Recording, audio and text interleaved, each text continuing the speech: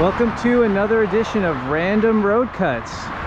Now we've gone international with our Random Road Cuts. We're here right along the Danube River in Austria, in the Wachau Valley. You can see the roadway zipping along, and we rented some bikes on this path, and lo and behold, it went by this lovely little outcrop that I know nothing about. So we're gonna go explore this together, see what we can learn, and take it from there.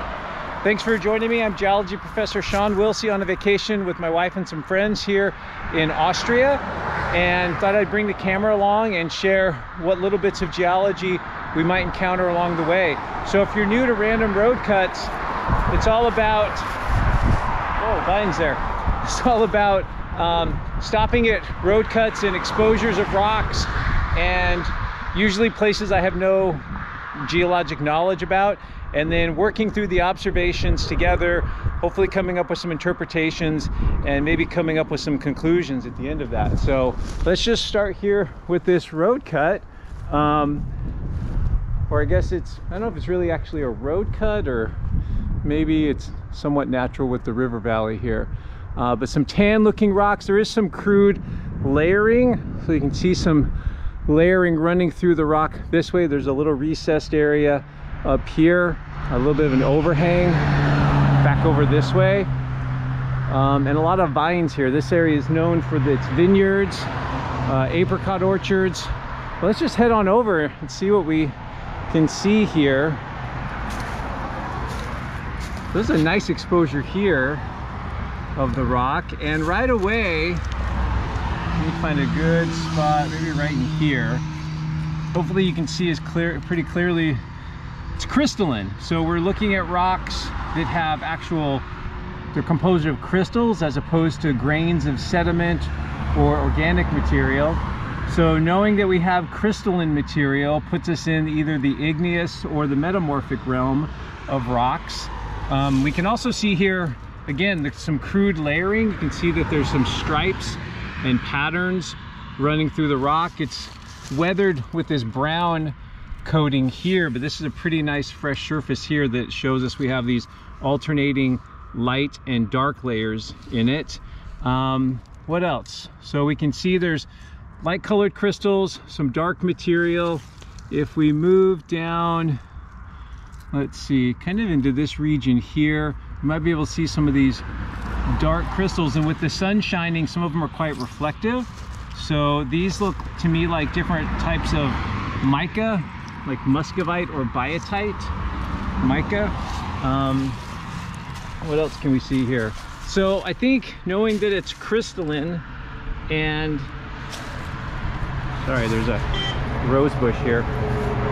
Crystalline, and also seeing the layering here, this looks like it's a metamorphic rock, a foliated metamorphic rock. A little bit more quartz rich zone in here. Sometimes in these metamorphic rocks you do get sometimes little veins of more igneous type material. There's a great exposure here on the ground, which may or may not be from this area, that shows more of this mica rich type of rock. Let's keep moving down. Hard to get to some of the exposures with the vines here and the thorns, but maybe over here we can get a little bit closer. Yeah, not awesome exposures here. A little hard to tell what's going on with some of the discoloration of the rock here. Let's work our way down a little bit more. There's a pretty nice little zone here that shows some of that same foliation running through the rock this way.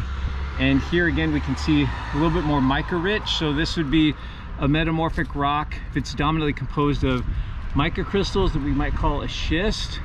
Back at the first stop with the alternating light and dark bands, that would be what we might call a metamorphic gneiss. See a little bit of that in here as well, in this little exposure.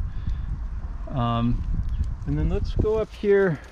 There's a little vineyard here, but there's a little bit more exposure back over here past some of this vegetation.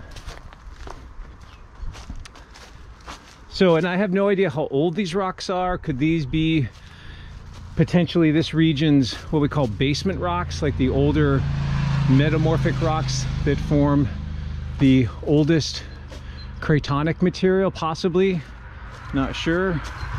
So we can see there's these lenses. Here's like a actual sort of lens of some darker metamorphic material. Sometimes when we see these in highly deformed areas, these little tails can get turned into sort of sigmoidal type shapes that might tell us a little bit about the strain that the rock was exerted on the rock and the direction. So they can sometimes be what we call sense of shear indicators. Not really seeing, I mean, there's a little bit of a tail coming that way and then one coming up, but we'd want to probably look at several before we made any big conclusions. A little better exposure over here, I'd say, overall. Some of the banding in the gneiss here. Yeah, this is a pretty good exposure. More of the gneissic banding in this little zone. Seeing some quartz in here. So I think dominantly I'm seeing mostly metamorphic gneiss so far. And then these recessed areas like we have down here are the zones that sometimes are a little bit more mica rich, so they're softer, a little bit more crumbly. And that looks like that does have a little bit more mica in it. Here's a really good piece here. Hopefully you can see how reflective that is. And then kind of going up, so there's definitely the foliation and the layering is sort of gently dipping to the, I guess that's to the west. Let's see anything on this underside here. It's a little bit corrugated. Don't know if could be a fault, I suppose, but hard to say. These metamorphic rocks. Let's maybe scoot back a little bit and get more of the full view of the outcrop. So a little bit of the perspective here, right up by this vineyard.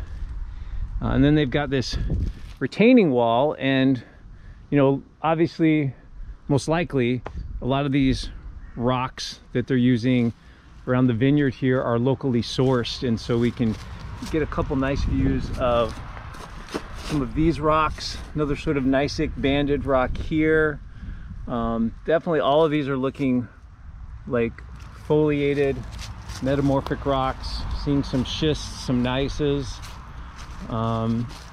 Actually outcrop over here. And looks like in here we do get some, might be able to see down in here, this, that's hard to see, but a little more quartz rich, like a quartz vein running through the rock right here.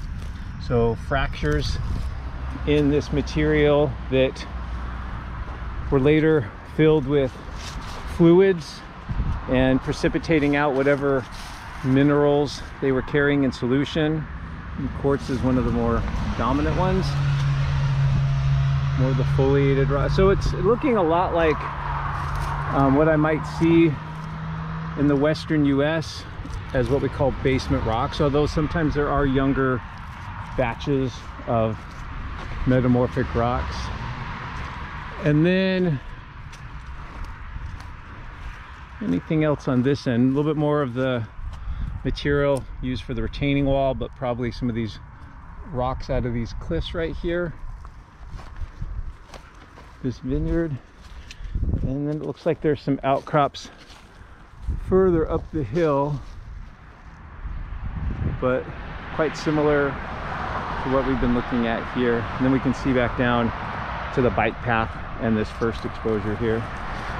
So pretty nice. So yeah, I don't know that I saw like anything super remarkable, but pretty interesting nonetheless to be able to just pull off here off the bike path here in Austria, look at some of the rocks and try to figure out what they are. So here we have these foliated metamorphic rocks.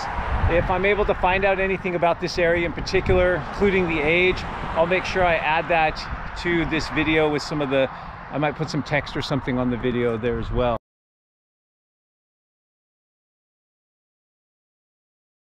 So, but we're gonna head back down through the vineyard and get on the bike and head to the next little town. But we'll be on the lookout for any more road cuts or interesting geologic features. Thanks again for joining me today. Appreciate your support of the channel. Appreciate you making sure you like and subscribe if you enjoy this sort of thing. And we'll see you next time from another road cut or another cool geologic location.